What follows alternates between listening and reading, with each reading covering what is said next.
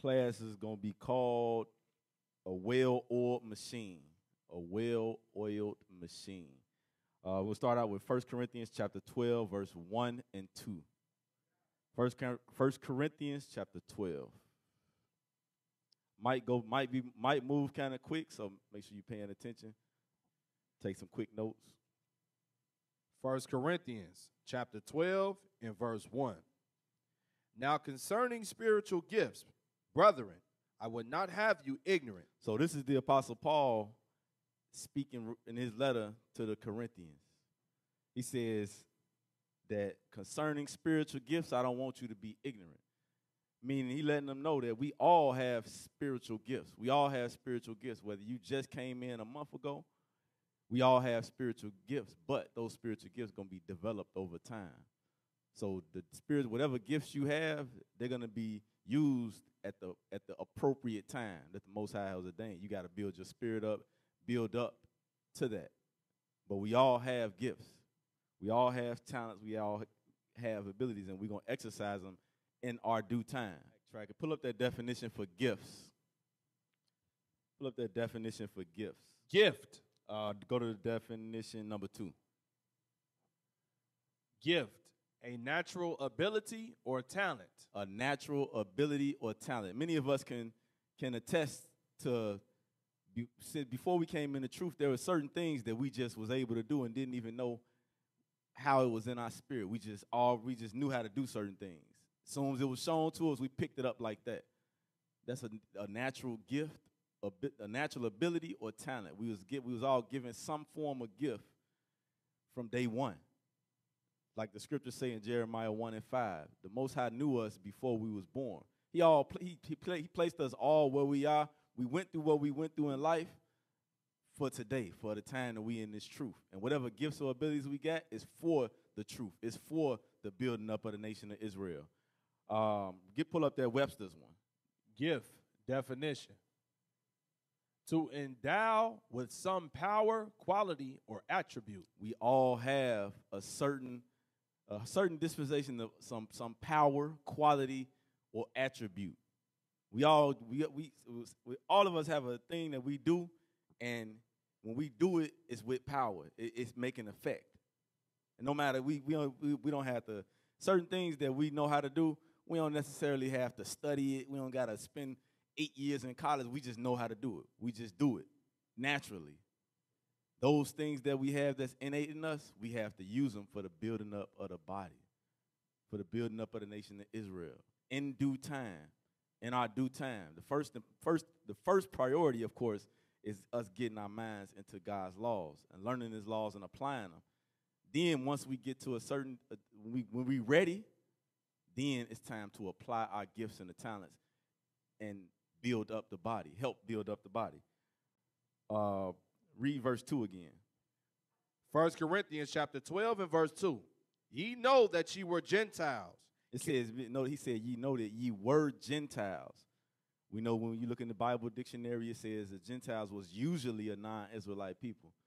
Those that wasn't Israel, they Gentiles, and they still are Gentiles. It ain't no, you were no, you're still a Gentile. But for us, you were Gentiles because we was following Gentile ways. Go to 1 Maccabees chapter 6 and verse 1, just to prove that. What is Paul talking about? He said, you know that ye were Gentiles.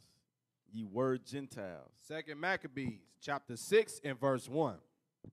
Not long after, this king sent an old man of Athens to compel the Jews to depart from the laws of their fathers and not to live after the laws of God. If I'm not mistaken, I believe this was King Antiochus. He was trying to compel us to depart from our laws and follow after the laws of the Greeks, to do after their customs and their ways and their way of doing things. Jump to verse 6. Verse 6. Neither was it lawful for a man to keep Sabbath days. They stopped us from keeping our Sabbath days. The 7-day Sabbath, they was forbidden. We was forbidden to keep it. We had to keep it in secret. Read. Or ancient feasts. Or our ancient feasts. We wasn't able to keep Passover peaceably. We wasn't able to keep the Day of Atonement peaceably. Pentecost. We wasn't able to do those things that was outlined for us to do in our laws. We wasn't able to do it peacefully. Read. or to profess himself at all to be a Jew. We weren't even allowed to call ourselves Jews. So if we weren't allowed to call ourselves Jews, what were we doing? Because those that were still professing to be Jews and saying who we were put to death. Read. Verse 7. And in the day of the king's birth, every month they were brought by bitter constraint to eat of the sacrifices. And when the feast of Bacchus was kept, the Jews were compelled to go in procession to Bacchus carrying ivy. Verse 8. Moreover, there went out a decree to the neighboring cities of the heathen by the suggestion of Ptolemy against the Jews, that they should observe the same fashions and be partakers of their sacrifices. So they set up a decree against us that we would not be able to do after our laws, but after their laws, after what they put in place. Meaning we were eating, they was forcing us to eat swine's flesh, doing all type of abominable things that went against God's laws. Read. Verse 9. And whosoever would not conform themselves to the manners of the Gentiles should be put to death. Then might a man have seen the present misery. So we were forced to live as Gentiles. So that's why when you get to the New Testament, he refers to the Jews and Gentiles, because we were forced to live after their customs and their ways. We wasn't allowed to keep God's laws. Those that was keeping God's laws was put to death. So that's why in 1 Corinthians, Paul said, ye were Gentiles. You were doing after the ways of the nations. You were going, for us today, you were going to the Christian church. You was doing those foolish things. You was going to the club, reveling, doing all manner of wickedness. But now we are called to keep God's commandments. We are in a state of repentance. Go back to 1 Corinthians 12. Go to verse 3. 1 Corinthians chapter 12 and verse 3. Wherefore I give to you understand that no man. Wherefore I give you to understand that no man speaking by the Spirit of God calleth Jesus accursed, and that no man can say that Jesus is the Lord by the Holy Ghost. So if you keeping God's laws and you have a true understanding of the Bible, you know that Jesus Christ came and died on the cross for the nation of Israel. You know that he existed. You know because the prophecies show it. Go to Revelation 19 and 10. Because you keeping God's laws as you go through the Bible and the various prophecies, you see where it speak about Christ. Read. Revelation chapter 19 and verse 10. And I fell at his feet to worship him. And he said unto me, see thou do it not. I am thy fellow servant and of thy brethren that have the testimony of Jesus. Worship God, for the testimony of Jesus is the spirit of prophecy. So the testimony of Jesus is the spirit of prophecy. The prophets prophesied about Jesus, about him coming and dying for the sins of the nation of Israel. If you look at Isaiah, 53? Isaiah 53. Speak of him when him coming to bring forth judgment to this earth. What's that? Isaiah 63, right? The prophecies speak about Christ. Christ is, and I'm going to say it, Christ is the God of the Old Testament. He the one that was dealing with us, directing us and guiding us. Because the Most High put it in his hand when you read the book of Ephesians. Christ is the spirit of prophecy. Christ is the one that deals with us and instructs us. It always been that from the beginning. Read on, and back in 1 Corinthians 12 and 4. 1 Corinthians chapter 12 and verse 4. Now there are diversities of gifts, but the same Spirit. So it says there are diversities of gifts, but the same Spirit. Diversities, bring up that definition of diversity. We're going to read the first and second definition.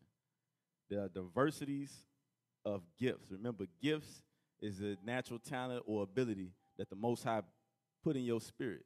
In some cases, some of us was born with certain gifts and talents, and some of us learned certain gifts and talents through the life that we live, through the jobs that we work, through the experiences that we had through life. We learn how to do such things, and it's natural in us. We just know how to do it. We learned all those things for today, for the day that we came into this truth, and we build our spirits up. Read that definition. Diversity, the condition of having or being composed of different elements, especially the inclusion of people of people of different races. Skip the number 2. Skip that part. An instance of being composed of different elements or qualities. All of us, it said diversity. So we all have different elements of talents or gifts. You can have 2 brothers that know how to work on a car, but them 2 brothers that know how to work on a car, this is just an example. Them 2 brothers that know how to work on a car, let's say it's a part that's behind the engine. One brother gonna take everything off at the top to get to that piece behind the engine to change that one part.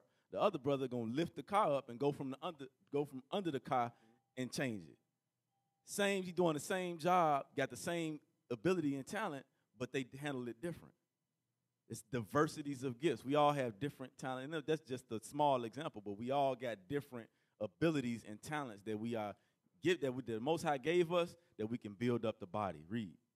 Verse 5. Wait, did you read that? Yeah, you read the second one. Read. Verse 5. And there are differences of administrations, but the same Lord. Pull up that definition of administration. Administration.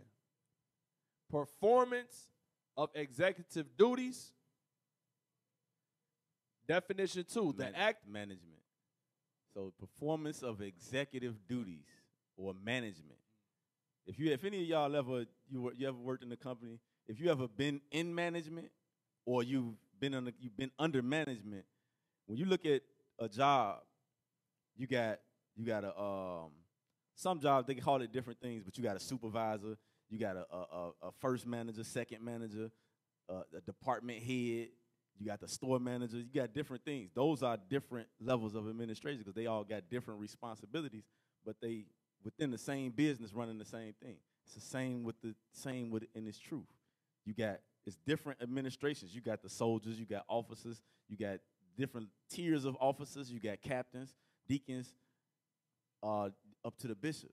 They all have different responsibilities, but the whole goal is one main goal and focus. But they got different levels of business that they are managing on those different levels. Read. Verse 6. And there are diversities of operations, but it is the same God which worketh all in all. So it says different operations. That's the different offices. You got security. You got the kitchen. You got the decorating team. You got various offices within one body, but we all indirectly working together to make sure that the body is edified, to make sure that the body is doing good, make sure the body is properly prepared for it. You got security, treasury, video team, etc. All of them are set to care for the body. Read on. Verse 7. But the manifestation of the Spirit is given to every man to profit withal. So how these different operations and gifts come out is how the Most High set it in order.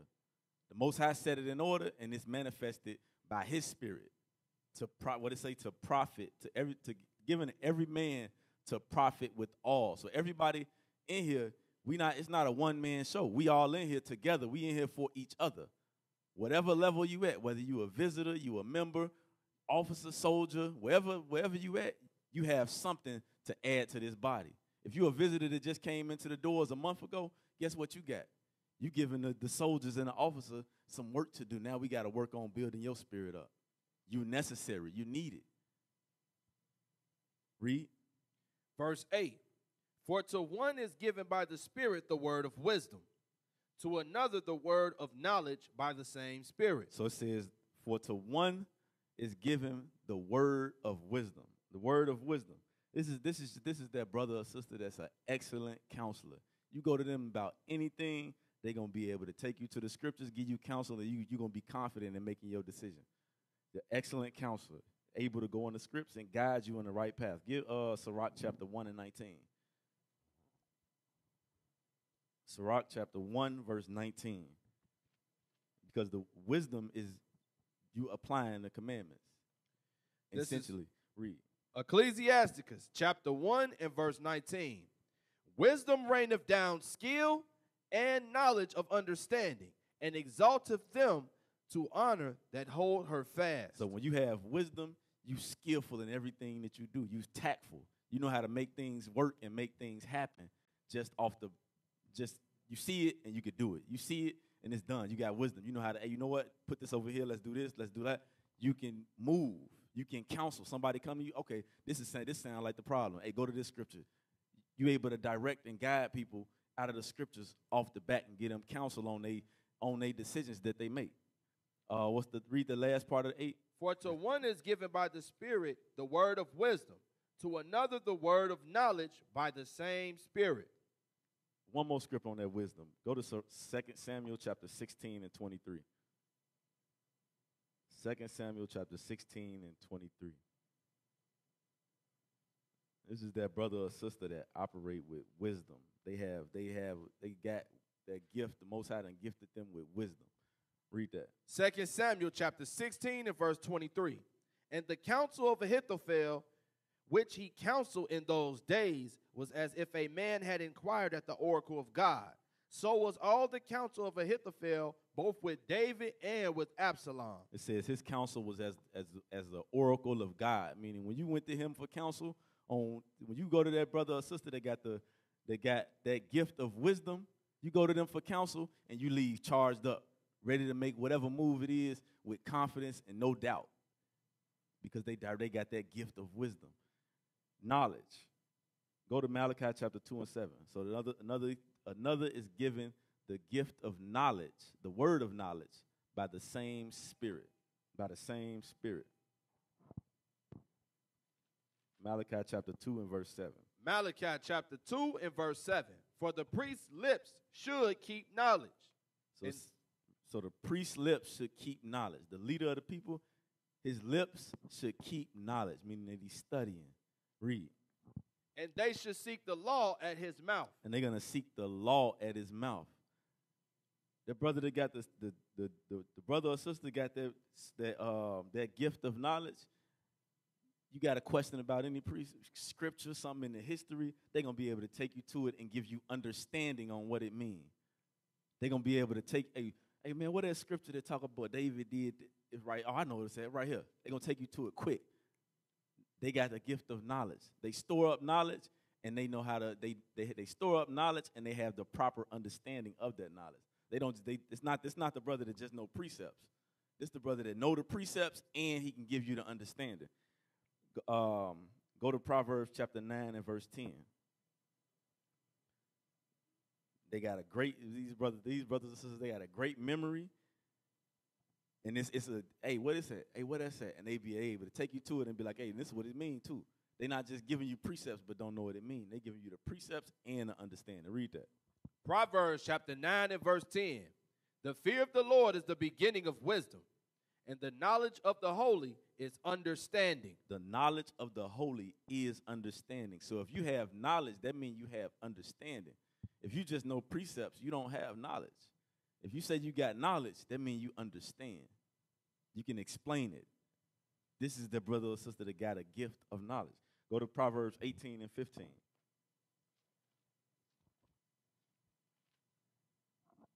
Proverbs chapter 18 and verse 15.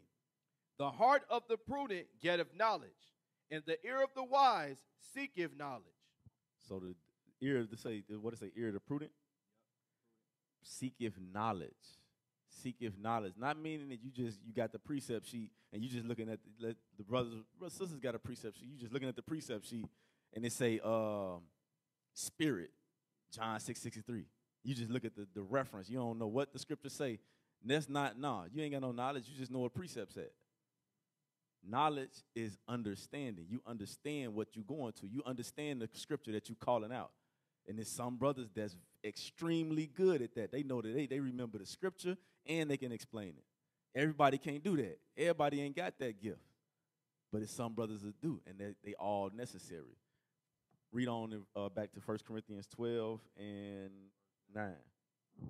1 Corinthians chapter 12 and verse 9. To another, faith by the same Spirit. To another, the gifts of healing by the same Spirit. So another person is given faith, the gift of faith. Go to Mark chapter 11 and verse 23. Another is given the gift of faith. Faith. Remember, faith, I think a couple weeks ago, Faith, when you look at Hebrews chapter 11, it's the substance of things hoped for. Faith is the substance of things hoped for. Read. Mark chapter 11 and verse 23. For verily I say unto you, that whosoever shall say unto this mountain, be thou removed, and be thou cast into the sea, and shall not doubt in his heart, but shall believe that those things which he saith shall come to pass, he shall have whatsoever he saith. This is that brother, no matter what you put in front of him, no matter how hard it look, even if he don't know how to do it, he going to make it happen. Because he got faith. He got faith that's going to move mountains. He going to make it happen. You tell him, hey, go change this alternator. He never changed the alternator day in his life. He going to figure it out and he can get it done.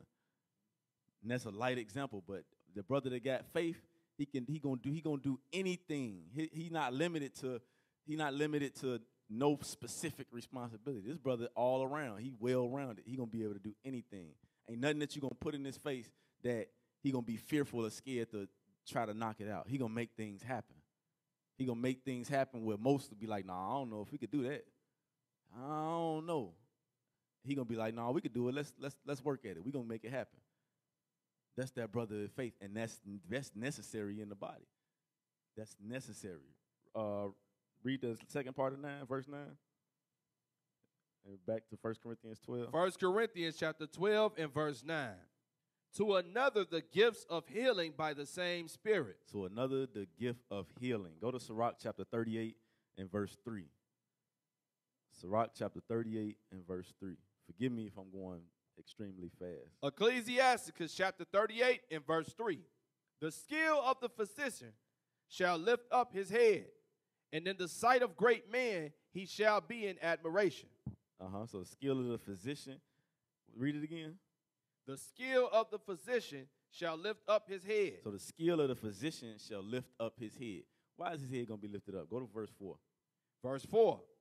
The Lord hath created medicines out of the earth, and he that is wise will not abhor them. Because the physician is going, when you got ailments and various issues in your body, the physician is that one that has knowledge of herbs, knowledge of he got natural remedies. He or she got natural remedies to alleviate your headaches, alleviate your pain in your hip. He or she is going to be able to direct and guide you and to use a specific herb, a remedy, some honey, or whatever the case may be, some herbs and spices mixed together, and it's going to help get rid of that headache, or whatever the case may be. Essential oils, different things like that. Go to Psalms 104 and 14.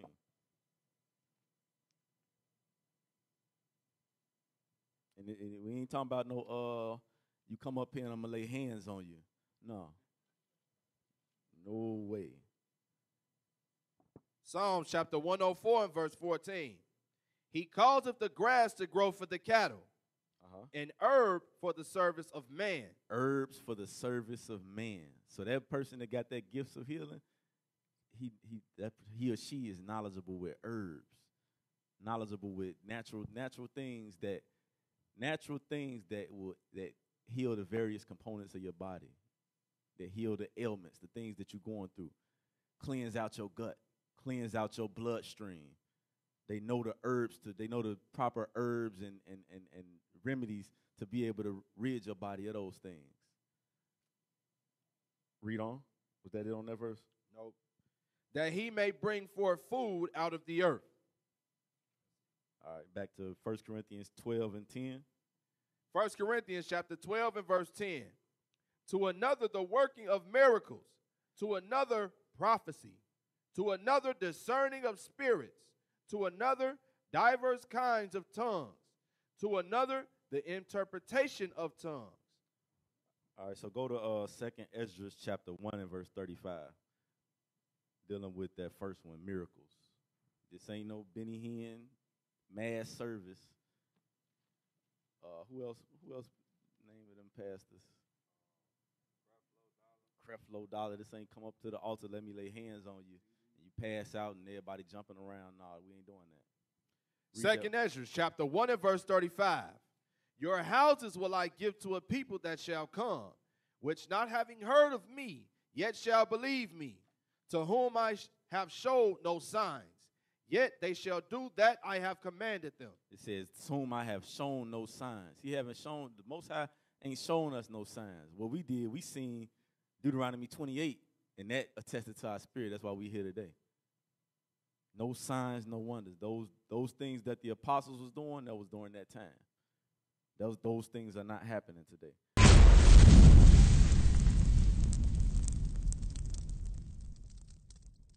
We used to scream black power while Heron was pushed. But at the end of the day, nothing's in vain.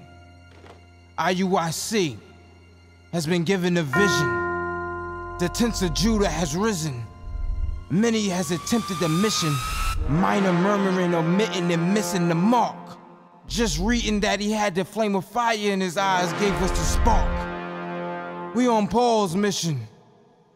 We out on the road, purple and gold, from Mexico, Cuba, Haiti, Ghana, Sierra Leone, 144,000 boots banging, concrete crackling. These are our men repented at heart. The scriptures is proof. IUIC, we deliver the truth.